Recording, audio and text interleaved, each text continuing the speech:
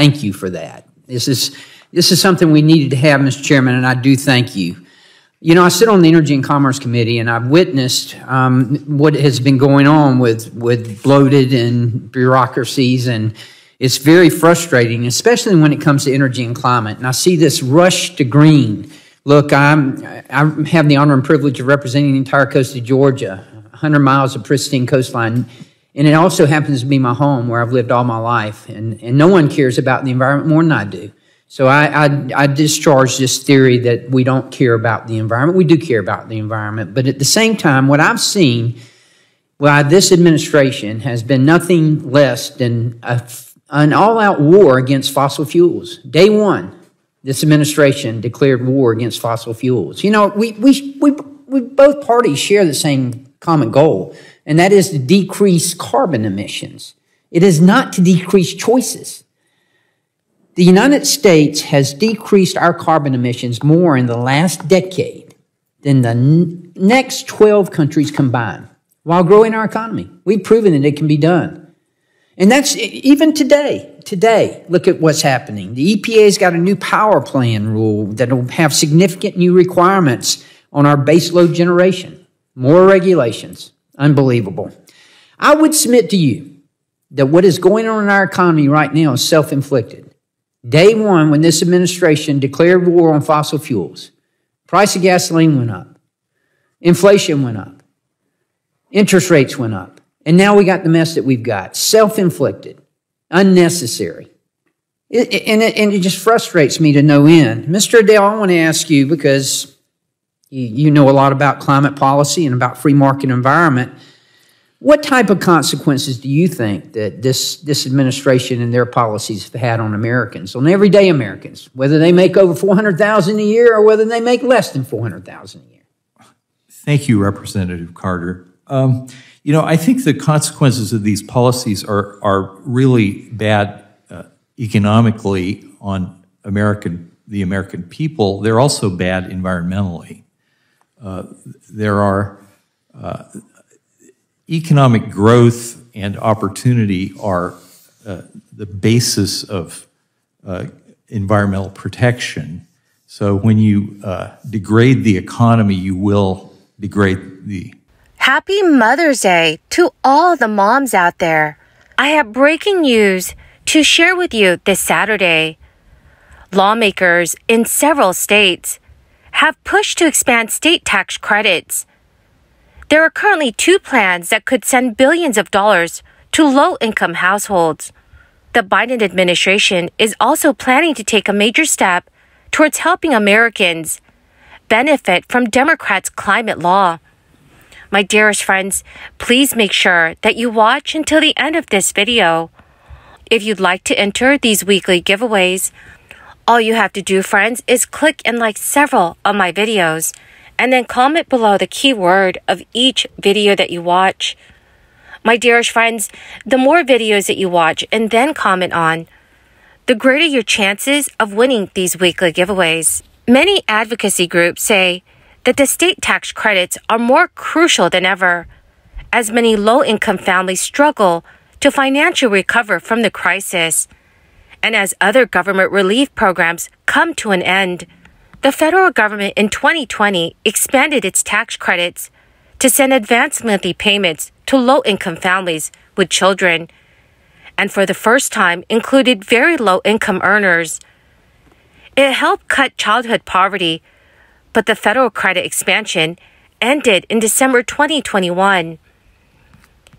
Democratic Assembly members Mike Gibson of Gardenia and Miguel Santiago of Los Angeles recently proposed 2 bills that would expand California's earned income tax credit and its young child tax credit. One of these bills would raise a minimum credit to $300 from its current of $1, regardless of the number of dependents, as long as recipients make less than $30,000 a year. It has also been confirmed that more parents will be eligible for the Empire State Child Credit. This is following Governor Kathy Hochul's announcement that parents with children under the age of 4 will now qualify.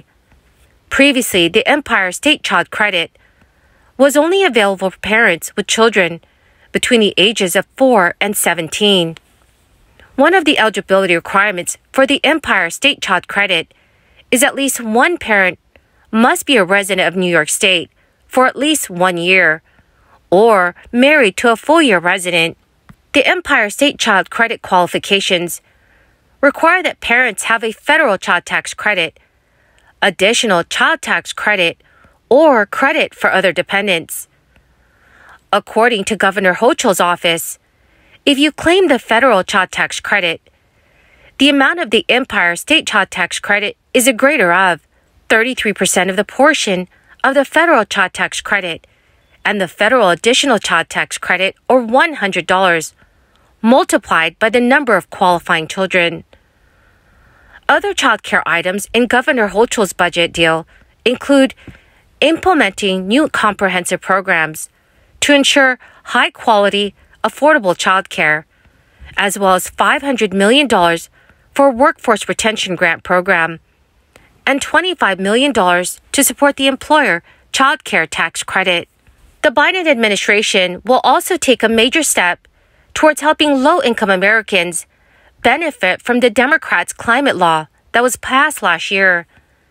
The Department of Housing and Urban Development will announce the availability of nearly $1 billion for low-income multifamily housing to become more energy efficient, water efficient, and resilient to climate disasters. The funding comes from the Green and Resilient Retrofit Program, which is a lesser-noticed initiative created by the Inflation Reduction Act.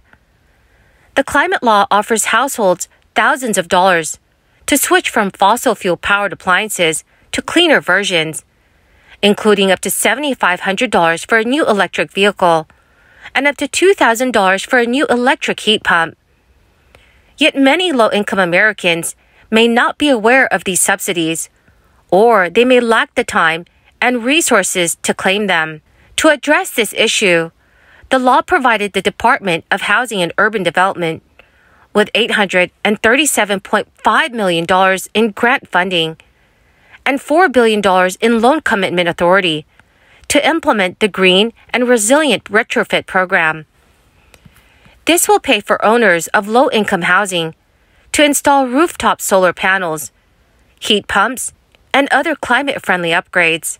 Currently, the Department of Housing and Urban Development helps property owners offer reduced rent to low-income tenants by paying a portion of their rent. Under this program, these property owners can apply for grants or loans to cover upgrades that improve energy efficiency, reduce water use, or increase resilience to weather disasters. The spending could trickle down to tenants in the form of lower utility bills without higher rent. Officials estimated hundreds of properties will receive the new funding, covering tens of thousands of households.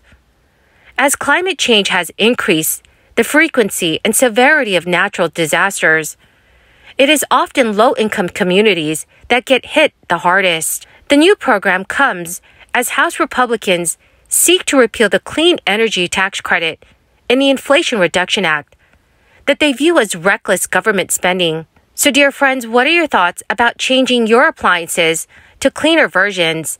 Please let me know what your thoughts are in the comment section below. Well, my beautiful and most dearest friends, that is the end of my daily stimulus update video. Thank you so much, friends, for being part of this community and for joining me here every single day. Remember, dear friends, I'll be announcing more winners next Friday for the Walmart gift card giveaway. If you'd like to enter these weekly giveaways, all you have to do, friends, is click and like several of my videos and then comment below the keyword of each video that you watch.